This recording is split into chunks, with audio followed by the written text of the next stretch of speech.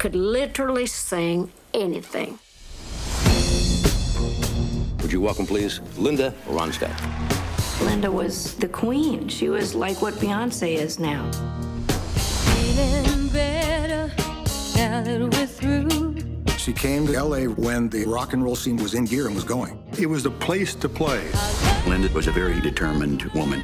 I knew she was going to be a big star. Linda is such a perfectionist. She's a pain in the ass sometimes. She was the only female artist to have 5 platinum albums in a row. The winner is Linda Ronstadt. It was like bang. Yeah, baby. She was the first female rock and roll star. Try following Linda Ronstadt every night. But people didn't notice the difficulty of being a woman, trailblazing, and having the success of a Mick Jagger.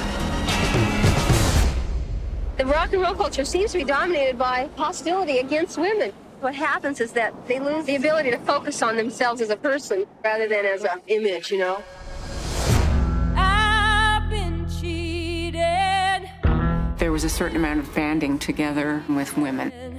Linda had a lot to do with lifting me up. We were throwing away all those conventions. When we heard our voices, it was like a high like you've never felt. She wanted to sing everything. New wave, opera, mariachi. My family are Mexican, and that is my roots. They always told her, you'll ruin your career. I'm going to do this just for me. She did it anyway. As time went on, there was something really wrong with my voice. But nobody could handle change or adjustment in a more thoughtful way than Linda. She was just a sweet, humble person. There's just no one that will have a voice like Linda's.